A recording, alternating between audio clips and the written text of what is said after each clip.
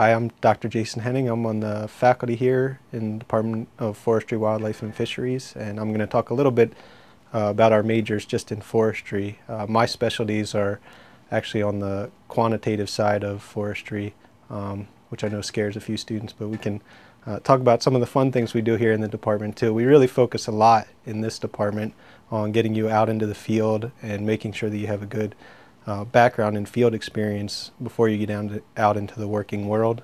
Our location here in Knoxville puts us close to a number of potential employers: the Great Smoky Mountains National Park, the Cherokee National Forest.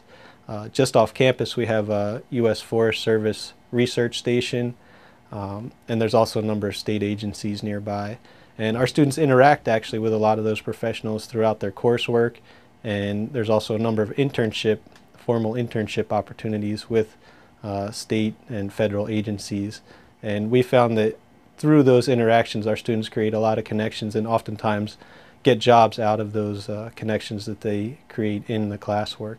We're a relatively small department here, which means once you get into the junior and senior level courses, generally our students don't encounter classes with more than 20 other students in them. And you also have, with these field-based classes, you spend a lot of time with the professors and you get to know them pretty well. And we have a really collaborative teaching and learning environment here, especially going through the field camp experience. You get to know your fellow students really well, and there's a lot of collaboration between students within individual classes. There are also a number of scholarship opportunities available to our majors. There are scholarship opportunities within the major, within the department, and also within the college. And we encourage students to apply for those. We have relatively few students, so we have a lot of students that can actually get some of those scholarships.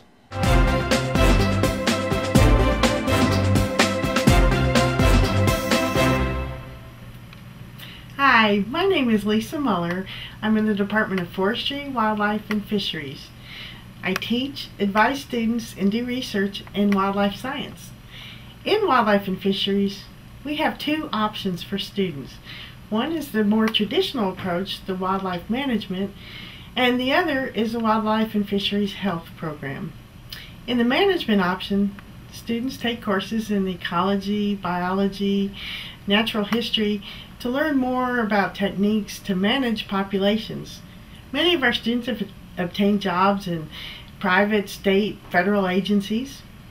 The Wildlife Health option, students actually take the prerequisites to be able to apply to vet school or other professional programs. In this way, they also take wildlife and fisheries courses that allow them to understand our natural resources. One of the things I'm most proud of in our department is our camp experience. Spring camp. Spring camp. Spring camp.